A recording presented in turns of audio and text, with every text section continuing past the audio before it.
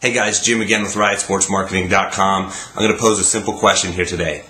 Why athletics? Why do we spend so much time and so much energy and so much money playing games, really? Well, that question was posed to a good friend of mine, Steve Garland. He's the head wrestling coach at the University of Virginia. And that question was posed to him by Craig Littlepage, the athletic director, during Steve's interview process. And so he posed that question to Steve, and then he made an excuse to leave the room, give Steve a couple minutes to squirm and to try to come up with an answer.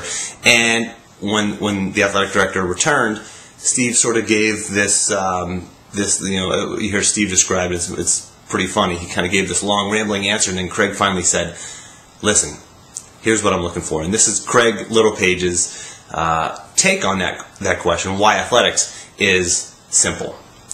Athletics brings people together.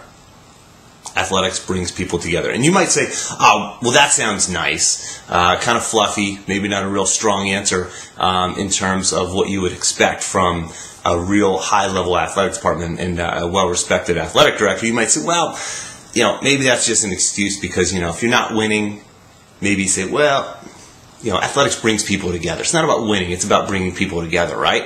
Well, if you look at Craig Littlepage, what he's done with the University of Virginia Athletic Department since 2001, UVA finished third in the Learfield Directors Cup last year, which is given to the top athletic department in the country.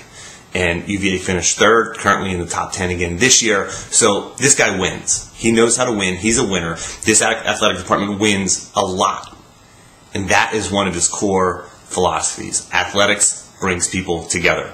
So think about how that would work for your program. When you bring people together, you build bonds. You build bonds as tight as family. And who do you depend on in tough times and in good times?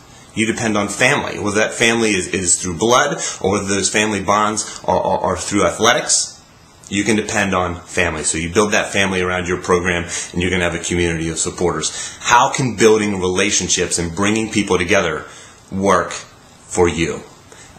So implement that in your program. In the meantime, I'm going to work on getting an interview with Craig Littlepage to dive into that topic a little bit more. So stay tuned and good luck.